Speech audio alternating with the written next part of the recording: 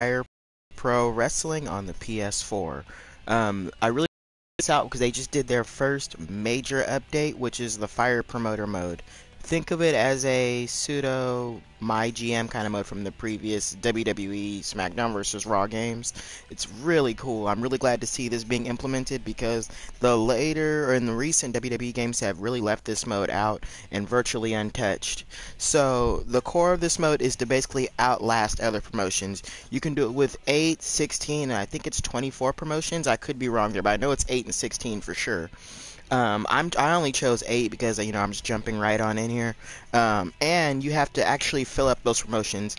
Now you can randomly have the game generate wrestlers and promotions for you, or you can download characters and wrestlers from the community creations thing, the Fire Pro Net. I chose to do it that way because I wanted to keep some kind of level of realism. So I did my best to, stat balance a lot of the wrestlers after downloading them, try to update their attires very marginally because I'm not as skilled as the people on the community creations.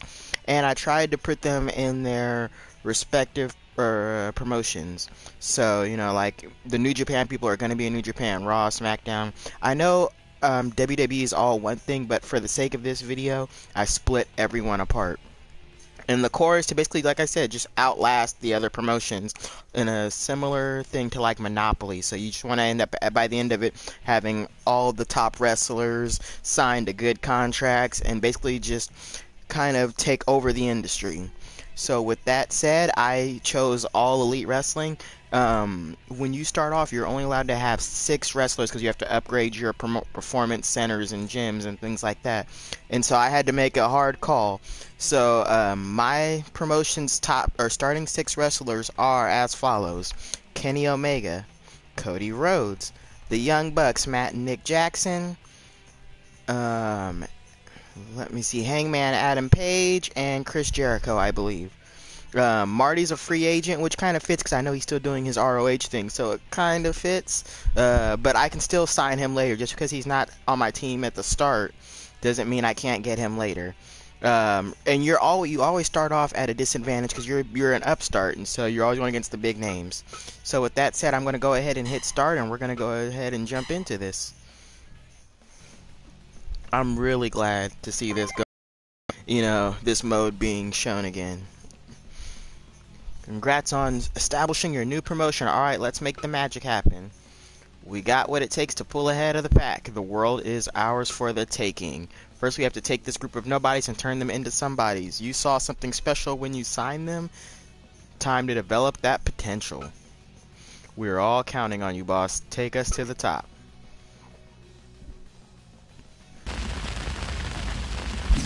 So we're gonna start the first month of January. Well, the first month of the year, and we're gonna see what we can do in the first year. You can sim the matches, that you put on your card, or watch them. I usually sim them, but for the sake of the video, I might watch like maybe 1 out of 4. Think of it maybe as like a pay-per-view. So 1 out of 4 cards I'll sim. My job is to book events and boost the popularity of our promotion on the wrestlers compete on the world stage. Cool. Let's start by setting up our first event. Events are the lifeblood of the company, and fans will expect match styles that match our promotion style. Now that, from a little bit I dabbled in, that is an important part, but you can deviate from it. So you can have hardcore matches in your promotion if you're not a hardcore promotion. Just like you can have hardcore, non-hardcore wrestlers, in hardcore matches. The problem is, I think the wrestlers have a higher chance of getting injured because that is a thing. You can get injured, they can get fatigued, and they can just flat out be unhappy. So you got to manage all that stuff when playing. Now, as I said, I only have 6 superstars available in my promotion. So you go over here to event, and you have to invite people to come basically participate to fill up your match card. From what people were telling me prior to checking this out, if you have less than 8 superstars on a card, the fans get mad and you have an automatic penalty. And so I believe your overall card rating will go down right from the start before anything even happens. Now, I would love to just invite Tanahashi, but you have to build up relationships with the various promotions to invite their people at a reasonable cost. Like as you see, Tanahashi is 43,000, I think, to invite. Is he? No, 345,000 to invite.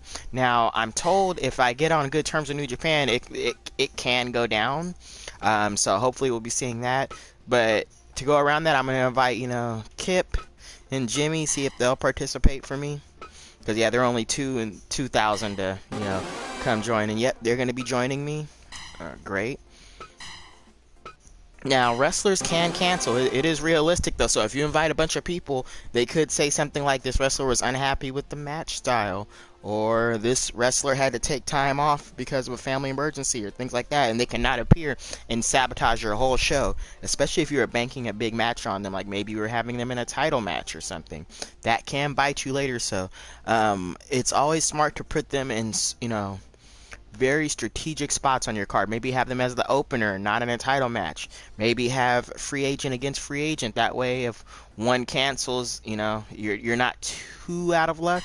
But I've seen a lot of people get around that. You can save scum pretty badly in this game, like just completely save over it. And reload, until they're not canceling. But I'm not gonna do that today. Maybe off camera, who knows? Oh, Pentagon. Can I get Penta? Yeah, alright. And repeatedly inviting them will lower their price to invite them for the future if they enjoyed being on your show. And if you choose to sign them, it actually lowers the cost of signing them too. So, he's not interested in working with us. He didn't agree to our match style. Alright, well, let's see if Hideo will. Nope. Alright, so the free agents of New Japan aren't having it. Or the free agents of Japan aren't having it, I should say. Yeah, I had to throw Stephen Amell in there because he makes appearances on wrestling. But he still didn't want to work with us. I'll have to probably sign him later, though. Because, he's going to be making appearances in All Elite.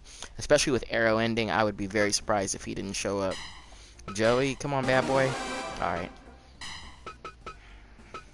I'm trying to invite people who aren't going to cost a lot. Just in case, like, Kazarian was 10,000. I didn't realize, I wasn't paying attention. That's gonna hurt. Alright, so I gotta make that money back. You pretty much operate in the red almost the entire first year. Let me see, and who do I have?